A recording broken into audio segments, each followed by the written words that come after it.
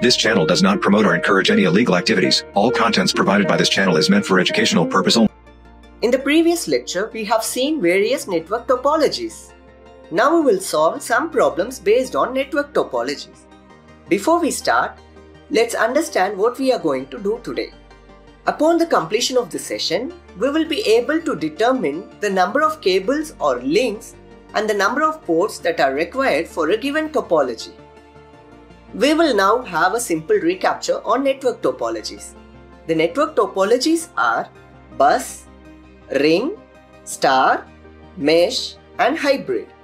We shall have a simple recapture on each of these. Now, bus topology.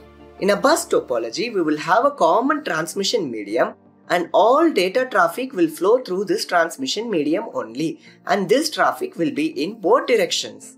Coming to the ring topology, this is a bus topology but in a closed loop, and one more point to note here is that it is a unidirectional communication and all data traffic will flow in one direction only. Coming to the star topology, we will have a central node, maybe a switch or a hub, and each device will be connected to the central node.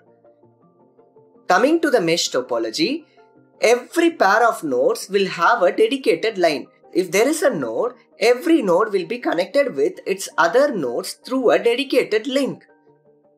And coming to the hybrid topology, a hybrid topology is a combination of one or more topologies. In this case, here is a bus topology which is connected to a star topology, and in turn this is connected to a mesh topology, and that is why we call this as a hybrid topology. Now we will move on to the questions. Question number 1. Identify the given topology and determine how many cables and ports are required to have such network. We are given with the topology and we have to identify what is this topology. And the answer is very simple. This is a ring topology. How many cables and ports are required to have such network? Let us formally solve this question. In a ring topology, if there are two nodes, then we need two cables. This is cable 1 and this is cable 2. And each node needs two ports. This is one port and this is port number 2. Similarly, this node also should have two ports, port 1 and port 2. So total of 4 ports are required. Each node must have 2 ports. So that is what is given here. So I have created a table like this where the number of nodes are listed, how many cables are required, the number of ports per device and the number of ports in the network. This is my own way of representation, and if you want you can use a different notation. If n is the number of nodes, if there are 2 nodes and we need 2 cables. So that is why I have used n in both the cases. The number of nodes is equal to the number of cables in ring topology. This will not be the case for all topologies. So if there are 2 nodes, we need 2 cables. And each node must have 2 ports, and that is why I have mentioned 2 here. And a total, there are 4 ports required if the number of nodes are 2. Some may have a question in their mind. One cable is enough for this scenario, why do we need 2 cables? Actually, we aren't concerned about peer-to-peer networking. And this is a ring topology. A ring topology means that should be closed. It means there should be a cycle. Now we will see a ring topology that involves 3 nodes.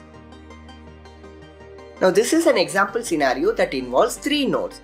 If 3 nodes are involved, then obviously 3 cables are required. That is what I have mentioned here. 3 nodes, it needs 3 cables. And each node must have 2 ports. Number of ports per device is equal to 2. And therefore, 2 into 3, 3 nodes, 2 into 3 is equal to 6. A total of 6 ports are there in the network. Now we will see if the number of nodes is 4. If there are 4 nodes in a ring topology, then 4 cables are required. Cable 1, 2, 3 and 4.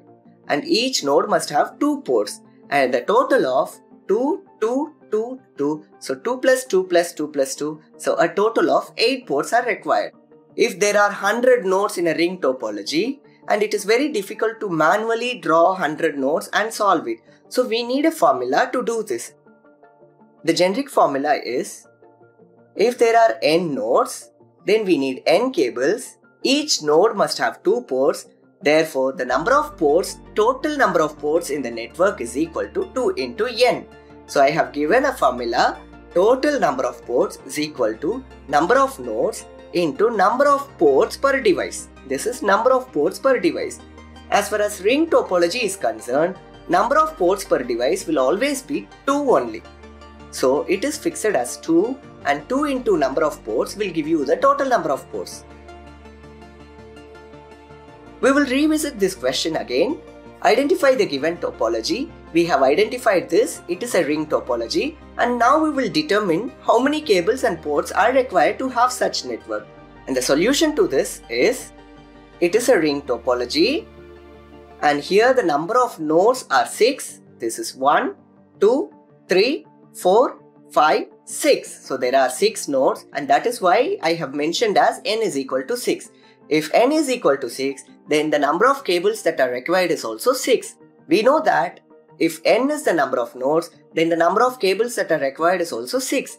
Therefore, we need 6 cables in a ring topology. For this topology, now we will see how many ports are required. We know very well the total number of ports is equal to the number of nodes into number of nodes per device. We know number of ports per device is equal to 2 and the number of nodes is equal to 6. So n is equal to 6 and number of ports per device is equal to 2. So when we solve, the total number of ports in the network is equal to 6 into 2, which is equal to 12. The answer for this question is, it is a ring topology and it needs 6 cables and total 12 ports are there in this network. Now we will move on to question number 2. Traffic problem can be minimized using A star, B bus, C ring and D mesh topology. We have to identify in which topology there is minimal traffic. This is a star topology, this is a bus topology, this is a ring topology, and here is the mesh topology. First we will check whether there is a traffic problem in star topology. In star topology, all nodes are going to send traffic or data to the central hub. Obviously, traffic is high in the central node, so star topology is not the answer. And coming to the bus topology, we know very well that it is depending on the common transmission medium and all nodes are going to use this common transmission medium. And it is a bidirectional communication too, so traffic problem is there in bus topology also. So this is also not the answer. And coming to the ring topology, we know very well that it is a unidirectional communication and all traffic will be in this direction only. Suppose if this is going to send some data to this device, it cannot send this way because if the traffic pattern is like this, then it has to send in this way only. Similarly, all devices will be sending their data in this pattern only. So traffic problem cannot be minimized using ring topology. And coming to the mesh topology, every pair of nodes have a separate line or a dedicated channel. Since every pair of node has a dedicated link, so there is no traffic problem in this case. Suppose if this wants to send some data to this node, so it uses this line and this is a dedicated line that is exclusively for these two nodes. And if this node wants to send some data to this node, it uses this dedicated line. So the answer for the question is, traffic problem can be minimized using mesh topology. The answer is mesh topology. Now we will see question number 3. How many ports and cables are required for a star topology? In a star topology, there will be a central node. Every node is connected to the central node. So if we observe, we will say there are 1, 2, 3, 4, 5 ports. If there are 5 devices, we will say there are 5 ports. But that is wrong, because this central device also should have a port. If we are concerned about only particular node, then it needs only 1 port. But in the entire scenario, there are 10 ports. 1, 2, 3, 4, 5, 6, 7, 8, 9 and 10. So there are 10 ports and there are 5 cables. It is very easy to solve it if the scenario involves a very small number of nodes. But we have to formally solve it. If n represents the number of nodes, then the same number of cables are required. We can evidence this example. 1, 2, 3, 4, 5 nodes and 1, 2, 3, 4 and 5 cables. So if it uses only 2 nodes, it uses 2 cables. Similarly, 3 nodes means 3 cables. And each node will have 1 port. So the number of ports will be 1. But do remember, we have to focus on this part also. So I have given a generic formula. Total number of ports is equal to 2 into n, where n is the number of nodes.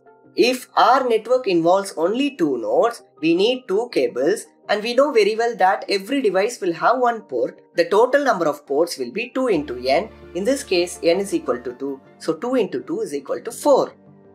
If 3 nodes are involved, we need 3 cables, and every device will have 1 port only. And total number of ports is equal to 2 into 3, which is equal to 6. If there are 4 nodes, then there will be 8 ports. If n nodes are there, 2 into n is the total number of ports.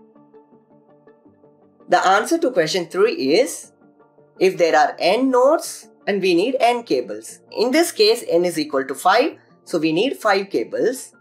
And the number of ports is equal to 2 into n, where n is equal to 5 in this case, so 2 into 5, which is equal to 10. The number of ports 10 means the ports involved in the end devices as well as the intermediary devices. There is a homework problem for you. Assume 6 devices are arranged in a mesh topology. We are required to find how many cables are needed, how many ports are needed for each device, how many ports are there in the entire network. Derive a formula and post your answers in the comment section.